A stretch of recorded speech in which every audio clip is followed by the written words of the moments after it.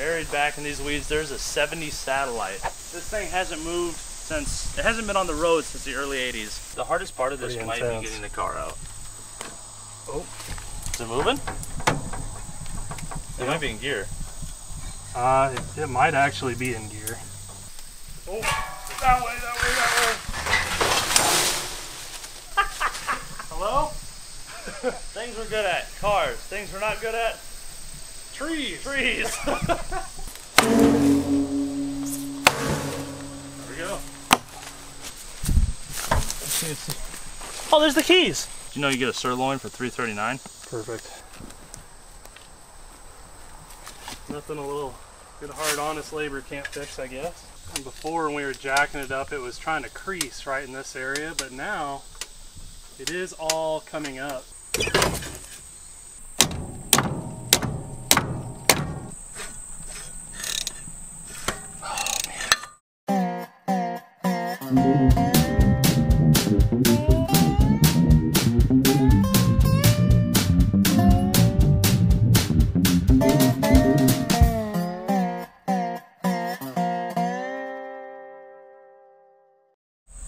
Oh, you gotta shoot an intro.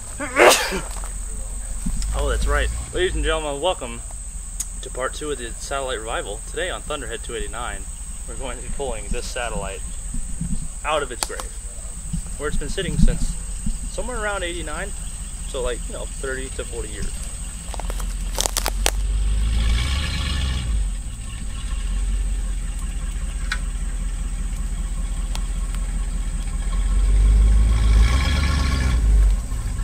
Good.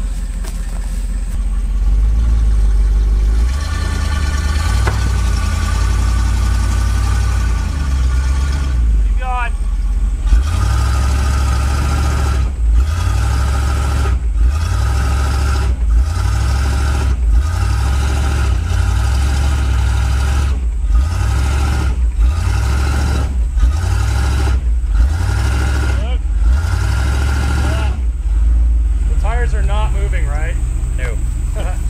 They're literally sliding across that metal grate. But you moved 4 inches. Dang old TDI don't have the power, man. What do you know?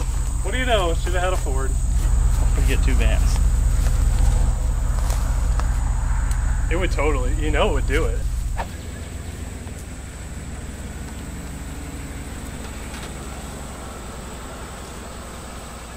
Okay, so mine, we can just loop around these corners. Yours, we probably have to go around the frame horn. Oh God.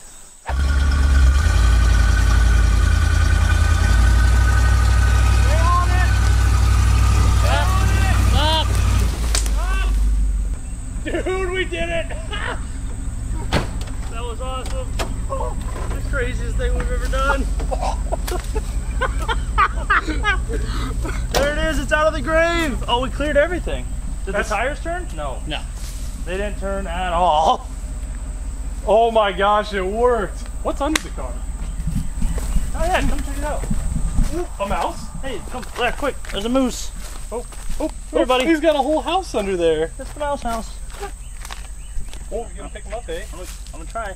Oh, it's a vole, actually. Oh, that's cool. Where? Oh, we're gonna be friends. Someone grab my glove. Where? Oh, quick. Nope. You're quick, but you're not very smart. Tater bag.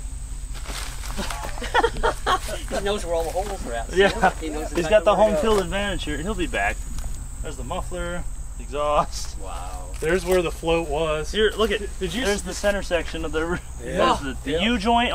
You can see the U joint. Check this out. The old title. You find her? That's your title, and Oh, sweet. this is the satellite emblem for that side. Oh, for the sports satellite. We really didn't even use a lot of effort. No, I felt like I did a wheelie, but my van was like, "Ugh," and then it moved.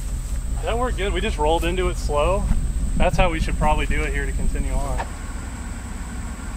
Tight, I'm rolling into it, rolling into it. Keep going.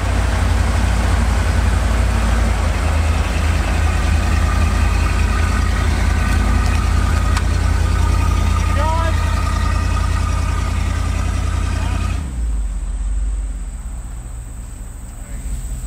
turned. Yes! Just like we didn't want. There it is. Now, let's see if we can make this thing run. That was pretty scary. That was something. We lived. Nothing broke. If one TDI isn't good enough, two of them. Thanks to the power of one normal engine. Alright, go get your ramps. The satellite is in orbit. I'm hilarious. Alright, push that one under.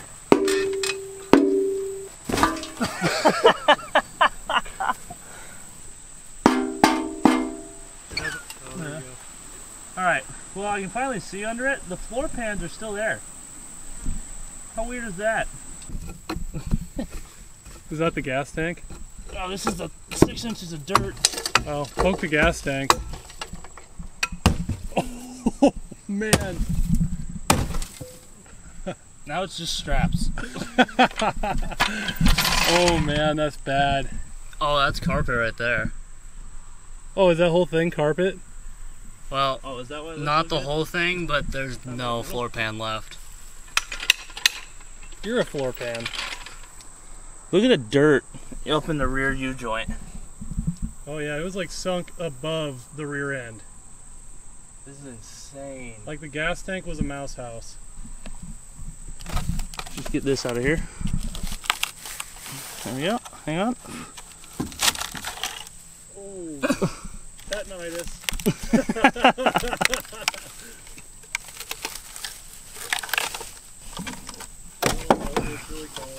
Here we go. Exhaust is off. Yeah, I don't know why they always eat up the shackle. I mean, that's where all the salt goes. It makes sense, but yeah, they are pretty not there. Yeah. Like you hit a bump and your car is going to be a lowrider in the rear. Hey, look at there.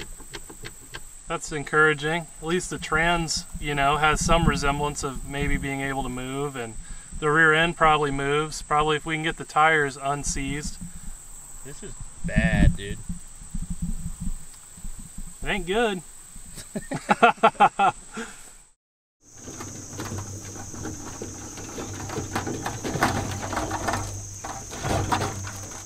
Whew. Alright, well, it's time for day 2 of our satellite revival extravaganza. Last night we had a huge rainstorm here. Like, absolutely massive storm. I thought we were going to be washed away. I thought we were going to die. Today everything's a little wet and it's exceedingly humid outside. Welcome to Iowa. It's also Louisiana. I'm glad it's here today and not in that mud hole. That would have been awful. So let's go ahead and get digging into this thing. What's our first step? Well, I think if we can get the air cleaner off and then just vacuum off all the crap, and then from there, just try and get some plugs pulled and everything off and get some lube down the cylinders. Let's take it one step at a time. Sounds good. Let's begin. Ready? Up and off. Light hood. It is. What do you think's under the filter lid? The carburetor. I hope. Oh! Oh, there it is. It has a huge mouse nest on the one side. It'll run. Kind of figured. Check that out. Worry not. I brought a vacuum.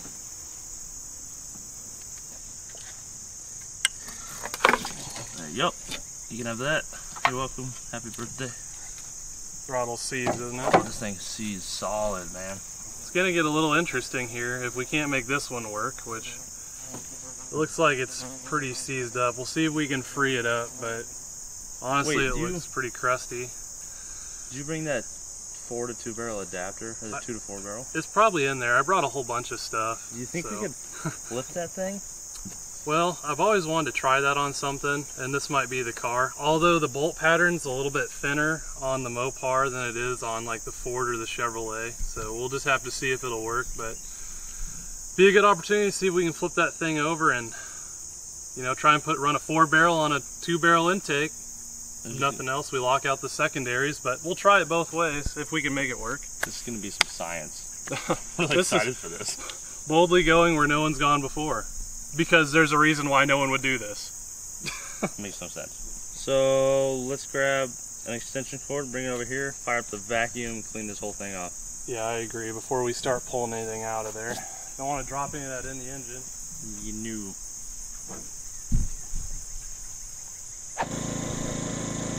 Give me the beans. Go for it.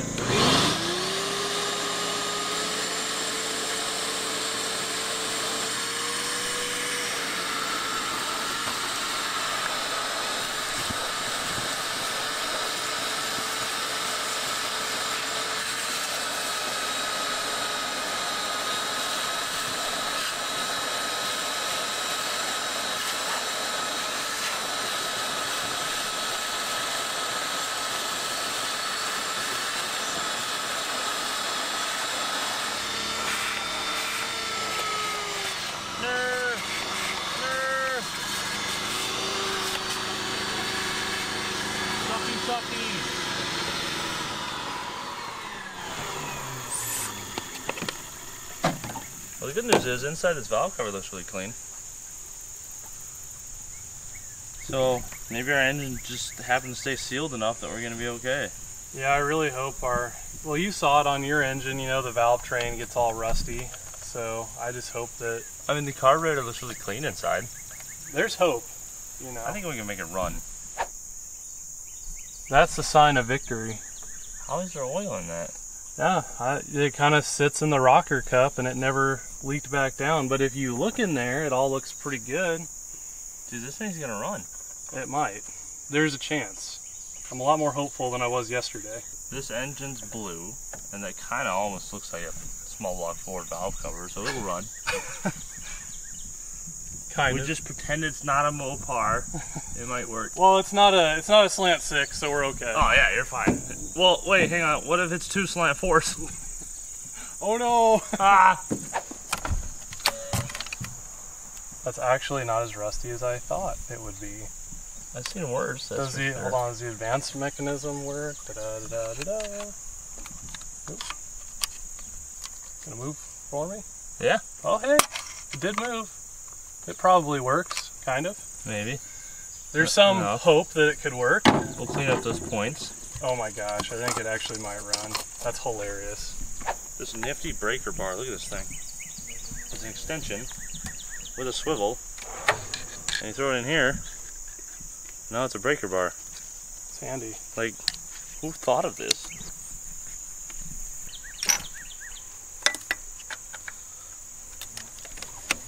Crap. Oh my god, are you kidding? Look at this. One hand. Don't mind all the stuff in the threads, that's for me trying to blow it out, but as far as the internals go, I mean, there's a little bit of rust in this plug, but it's not bad. I mean, it definitely had a tight spot in it, but there's hope. Which, for laying in a swamp over there, is not terrible.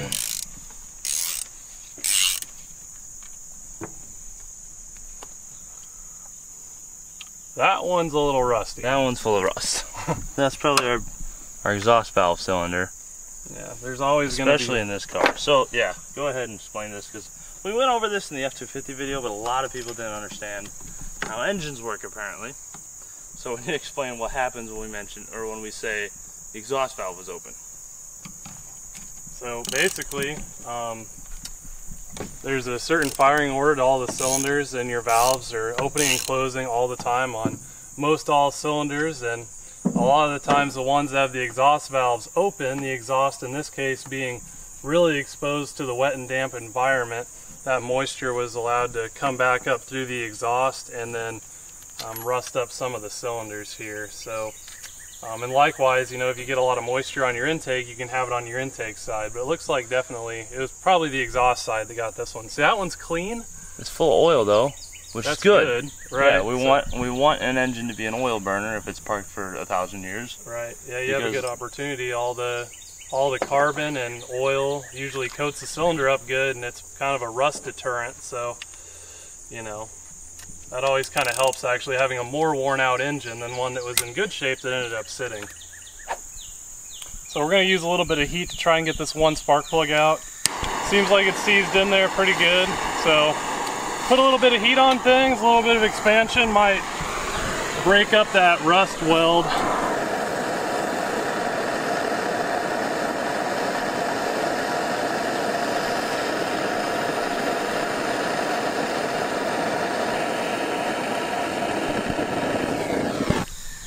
we were to round this off, it's pretty much game over. Yeah, that would be awful. All right, go ahead. Yeah, we're good. Did really putting heat on it do that much? Yeah. That's ridiculous. Rotation nation. All right, I can get it out by hand. Yay! That's awesome. Woohoo! I probably shouldn't touch this, should I? No, it's really hot. Oh. That will be our stuck cylinder. So now it's going to be amazing if it runs. Oh, this has been all over the board today. Yeah. Now it's an adventure. This has some hope. This is hopeful. Hopeful. We are full of hope. Hopeful at the moment.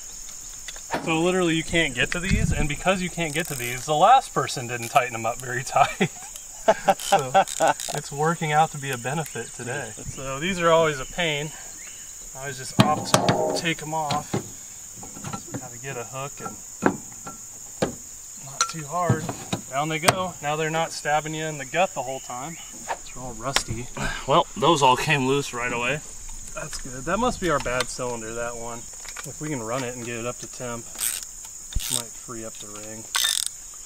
And it might not. I remember on the F-250, the day you weren't there, I was working on it, and it just started running better. And I was like, what the heck is that? And my Firebird did the same thing. It just started running better. And what it is the piston rings will be stuck. Not stuck in the sense that they're stuck in the cylinder, but they're compressed around the piston.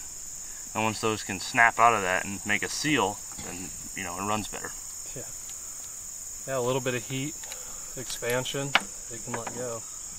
That one's not bad. They all do have a little bit of rust on them though. We don't want it to be too easy on us, you know. What fun would that be? It won't be, it's a Mopar. We haven't had an easy Mopar yet. I've never delved into the world of Mopar because here in Iowa, there really isn't any Mopars. This is like super rare for Iowa. It might not be rare in general, but rare in Iowa. That one looks really good. Oh, that's our mint cylinder we're gonna run on. Just one. Yeah, so people will tell you, oh, there's gotta be Mopars up in Iowa. There's not. I've said it 100 times, I'll say it again. Iowa's car populace in the 60s, 70s, 80s was determined by the economy. The economy in Iowa was strictly farming. Everywhere around us is a cornfield right now, beyond those bushes.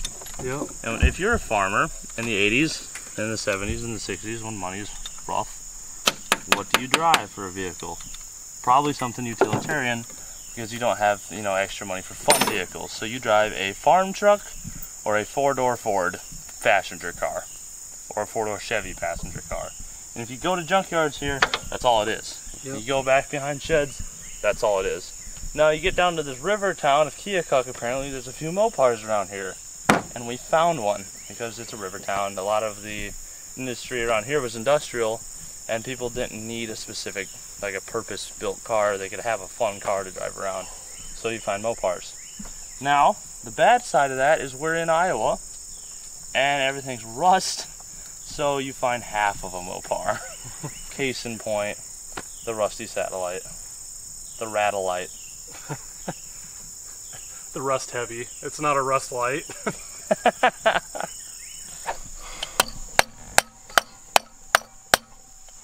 I don't think that's doing any favors. While Luke fights his favorite thing in the world, I'm going to put some transmission fluid down each cylinder. We want to fill them up pretty good, right? Yeah, you know, it wouldn't hurt. There's some for that one. I'm just going to give them the same amount and keep going around and around.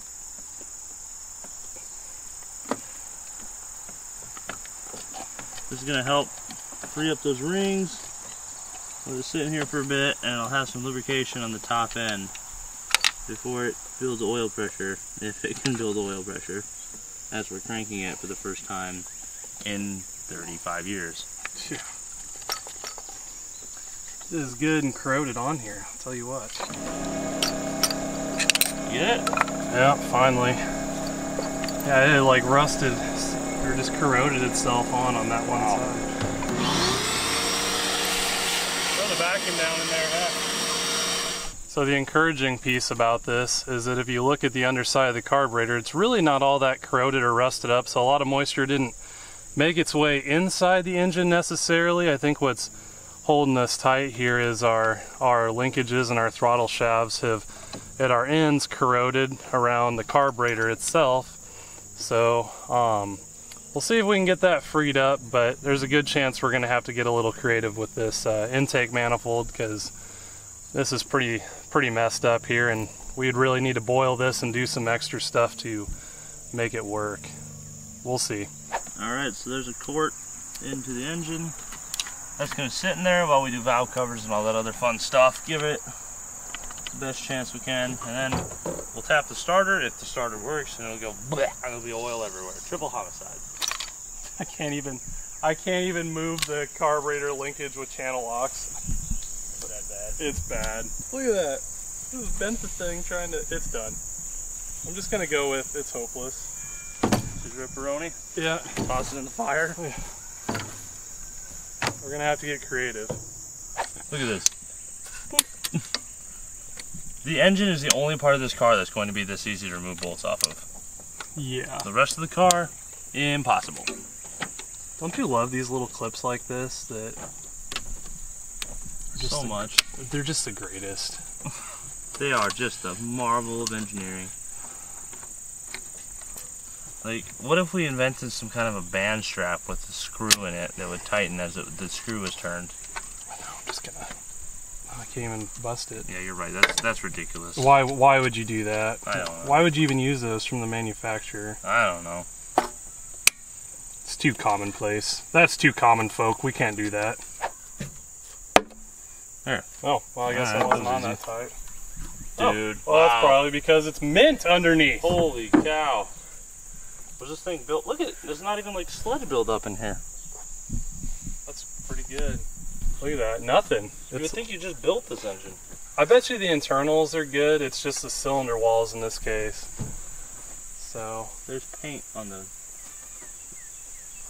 What the hell? Someone had it out or something before and reshot it. Maybe they did a valve job on it. Who knows? That's probably why the hood was off. It's been out before, I think. Hard to say. Oop. That's a collapsed lifter. Because it's so springy. Yeah, it sure is. It just needs pumped up. It'll probably be fine. Yeah, well, give it the benefit of the doubt. It's been a long time. Those ones are good. That one's not. That one's not. That one is. That one is. That one is. We got that one. That one and that one. These two seem kind of seasy. Yeah. So, good thing we took that off. It looks like we got a couple stuck valves. Yeah, a lot of folks, when they find this stuff that's been sitting a long time, they'll just go and ram jam into it and try and fire it off. And what was probably potentially a good engine, they'll end up just destroying the thing. So, if you take your time here and go through it nice and slow, you know, you give it the best possible chance to succeed. And, you know, with the original owner here, it'd just be really nice for him to see the thing run. And that's what we're going to try and do for him before he heads out. Had this turned over perfectly freely, we probably wouldn't have worried about the valve train, you think? Well, yeah, in most cases, if it doesn't have a tight spot, it's not super concerning. But if you feel the slightest tight spot when you're going through the thing, it's always good to stop and check, because there's not supposed to be one. So if there is one, you know, Then there'd be one. It is an anomaly that is not normal. So it's always nice to know at least what it is.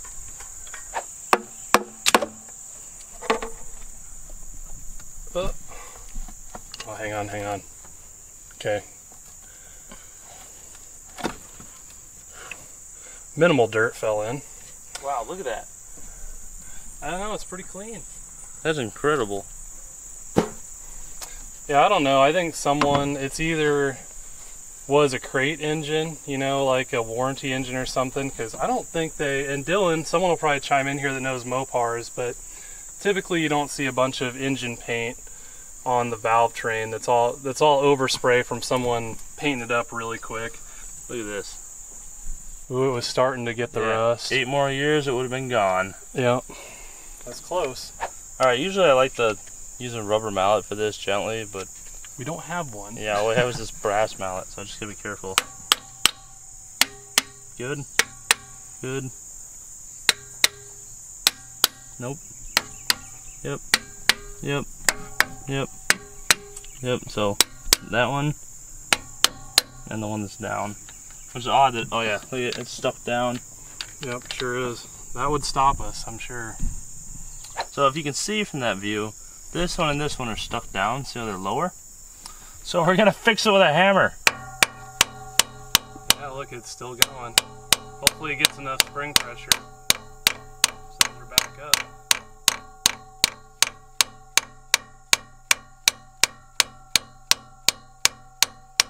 Oh, now we're gonna get creative because it is at coil bind. Interesting. Alright, well, rinse and repeat.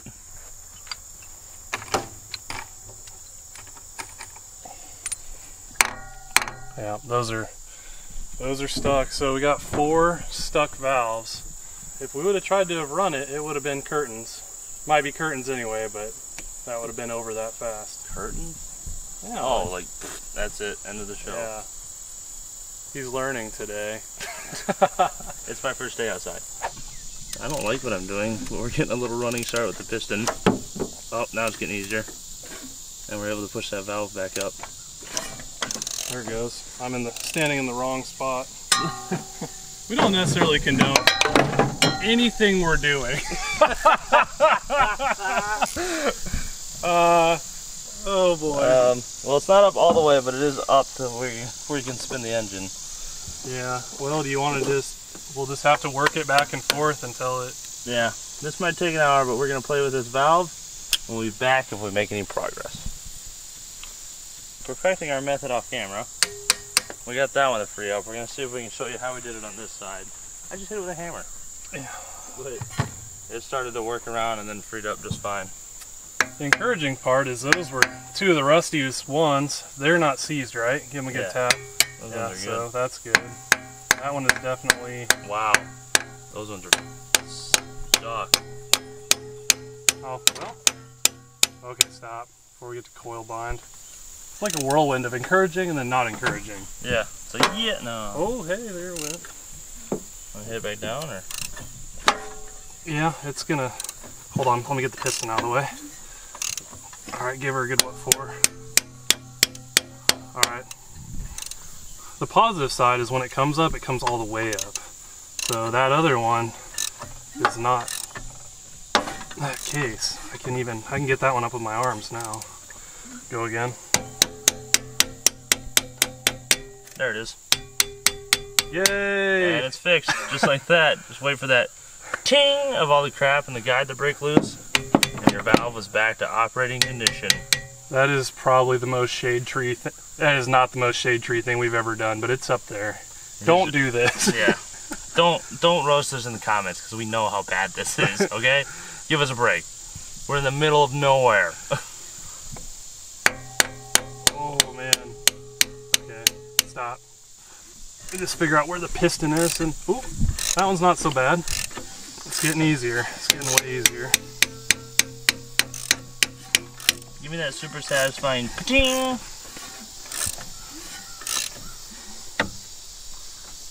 Good? Yep.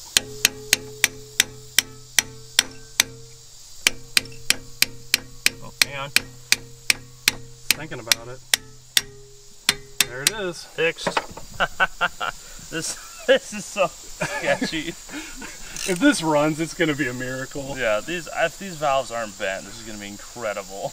Hey, to be fair, we didn't try and start it with them, so... Yeah. And that isn't to say someone didn't do it years ago. So we only got one more. This is our problem child. Now we know the method now. It's getting there. It's way better than when we started.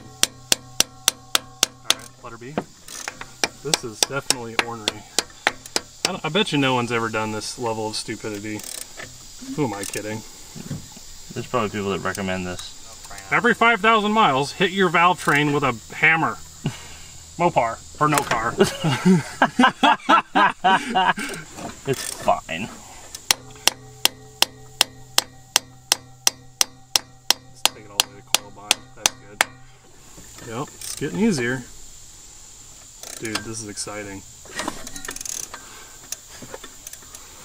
Engine's pretty smooth going over. Oh yeah, it's just the valve train. It'll spin totally perfect. Alright. It's still a son of a gun to get down. Believe. Come on. I know, it's pretty bad, but it is getting better. That's the exhaust valve, isn't it? Yeah. That's the intake valve. That's the exhaust. Well, derp, it's not this one. Math. Math. Math with eyes. Geometry. Is it bad that we're engineers? Poor Yes. America. We're actually engineers. It's a true story. We both went to Iowa State for industrial technology, as they call it, but as the rest of the world calls it, applied engineering. We're applying our engineering with this hammer. Yeah, here, let me apply some engineering for you real quick. Ah, yes. Oh, math. I think 20 more times we'll have it. Oh, oh, come on. We want to try and pry it up. Yeah, we can try that again. This part really pains me. Go up on the top coil. Hey! Oh, that worked. Ta-da! We have valve train, No, old son. no freaking way. It just needed to come up higher the whole time. We just had to apply some engineering. So what we're gonna do now is put the rockers back on, do a few rotations of the engine, make sure the valve train is good to go, make sure everything's returning to where it needs to be, and then we're gonna valve covers, hot wire it, see if it cranks. Out of everything we've done, the thing I'm doubting the least to work is the starter.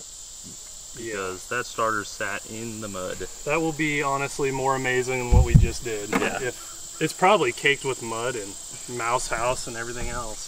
If it does work, it'll be like... It's gonna be unique, that's for sure. Question, isn't doubting the least mean you have faith in it? Shit. Alright, so we're tightening back down our valve train, and honestly I've never done one of these before, so offhand I'm not sure. I know on the Ford FE it has kind of a sequence that you would do so that you don't bend anything, and keeping that in mind here with doing these, I'm just giving it about a turn or so, and then I'm just going out to the sides, and I'm just trying to bring it all down even. And basically what it's doing is it's pushing the push rod into the little cup on the lifter, and it's basically setting the lifter preload. And these are technically non-adjustable units, so you torque them down and go. But the first thing you gotta do is get them all run down before you would try and torque them. So if you tried to torque one of these before it was all seated, you know, it would just be bad news. So we're just gonna take it nice and easy, and we should be okay. Alright, so we got our valve train all buttoned back up. Fingers crossed, no valves hang. Oh, this is a dumb place to stand. That one went down and came back up, that was questionable. Dude, this thing turns over like butter. Like you would think you were driving this yesterday. Yeah, the bottom end seemed good. It was the valve train hanging us. That's exciting. There's hope. There is a sliver of hope again. This thing will run. So the starter is a whole thing in and of itself. I think we're gonna have to pull it off. There's a little inspection plate on the bell housing, so we'll get down there and see if we can get a look at what's going on with the clutch. The pedal went down, it didn't really return. I mean, I'm sure the snout of the trans where the throb bearing is All rusty and to heck. yeah, so we can get down there and just kind of work it back and forth like we did the valves. You know, maybe there's a chance that we could even put it in a gear. That would be pretty exciting. Absolutely. Alright, so that's our next step. Let's hop to her.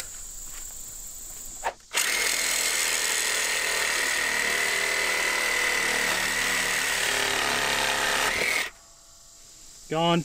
I'm actually amazed these are even coming out because they're steel bolt into aluminum, and dissimilar metals like to permanently bond forever. It looks pretty gross inside. I can see it from here. Yeah, there's definitely a mouse nest inside of that.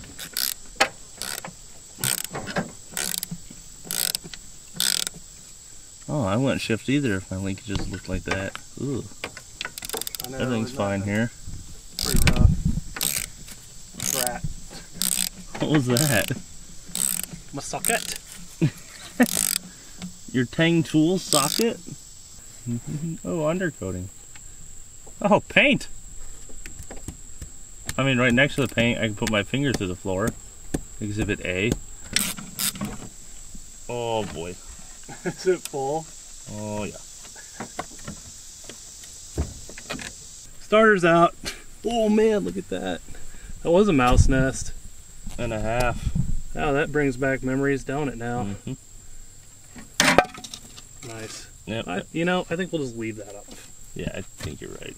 If you're going to park a manual car for a long period of time, it's actually always a good idea to push the clutch in and then put a board in there or something so it keeps the clutch pedal pressed down, or else you can have a whole host of weird things happen. Like this probably welded the clutch disc to the pressure plate in the flywheel.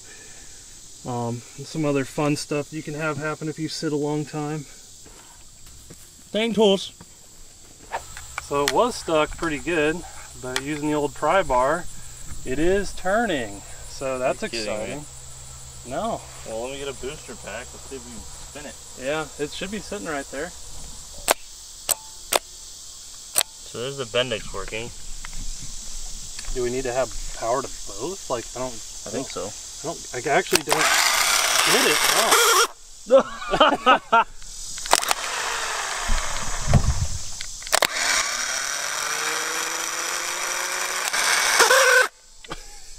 Does it have a brake? I don't know, dude. Oh.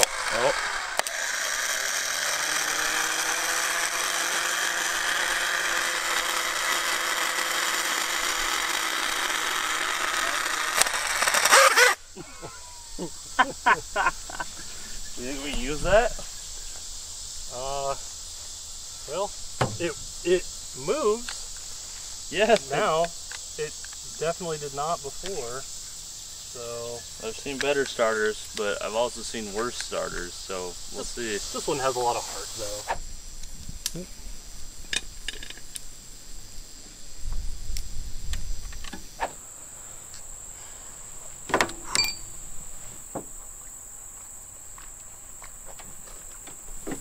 We got something to show you.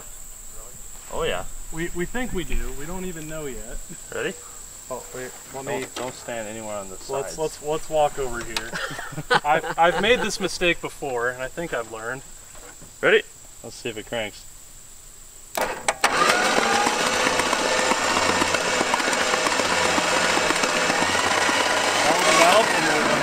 It just got faster. Did you hear that?